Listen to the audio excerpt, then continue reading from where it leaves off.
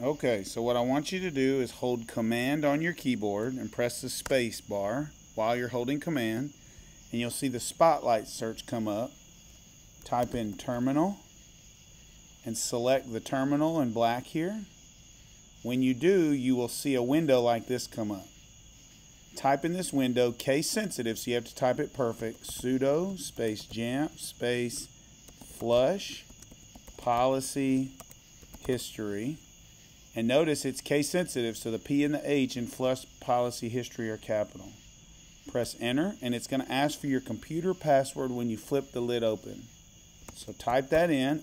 Notice the cursor didn't move, but it still took what I typed, and press enter. Now I messed up the password, so I'm going to try again. Got it right that time. And so it ran it. Now the second thing I need you to run is sudo space JAMF space policy and press enter. Now if you did it right, you can see your computer begins to look for policies and then execute policies that are important to keep your computer up to date. We're just going to let this run. You can see it's doing all kind of different policies, which are good.